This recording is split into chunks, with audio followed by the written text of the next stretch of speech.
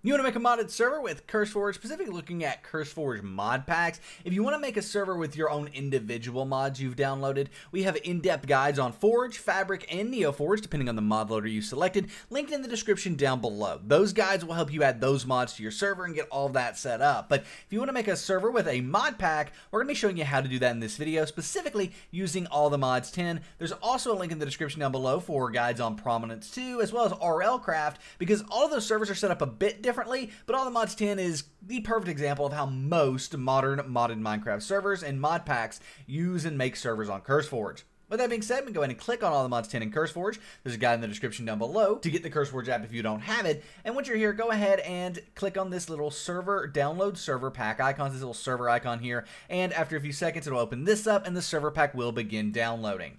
Then we can minimize CurseForge here and we can open up the basically downloads folder, because that's where this went to, and move these server files to our desktop. Then once they're on the desktop, we can go ahead and extract them by right-clicking, clicking Extract All, and click Extract.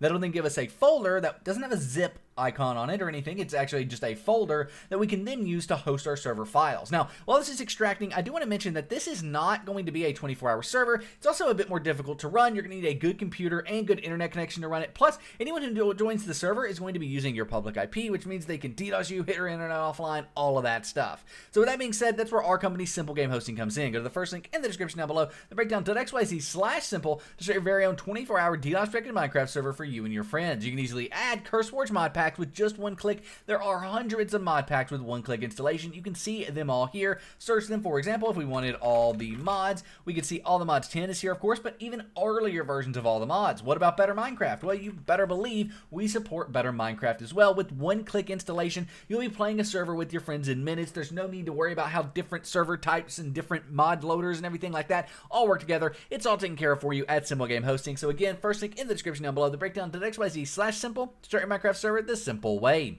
Nevertheless, with this now extracted, we have this folder on our desktop. We can delete this zip file. Open up these server files, and all you got to do is click on this Start Server Windows Batch file. It might not have .bat at the end. That's okay. You're looking for the Windows Batch file type. Double click on it and it will go ahead and attempt to start the server, but you're going to need to agree to the Minecraft EULA during this process in order for it to work. You may also need to get Java. We have that linked in the description down below as well. If you start the server and it's like can't find Java, something like that is what it says here. That's because you need Java, and it's again linked in the description down below. Now after a bit it will kind of pause and you'll see here failed to load EULA XTXT. By answering true to this prompt, you are indicating your agreement to the Minecraft EULA, which we can type in true here, hit enter, and it will now accept the EULA for us, and we will be good to go because we do agree to the EULA. Now your server at this point is going to start, so we can join it. Now you're the only person that can join at this moment, but it's good to join, make sure there's no lag, things like that, because if there is, well then your friends definitely won't be able to join later on. So I'm gonna go ahead and play Minecraft using all the mods 10. Anyone who joins your server has to play Minecraft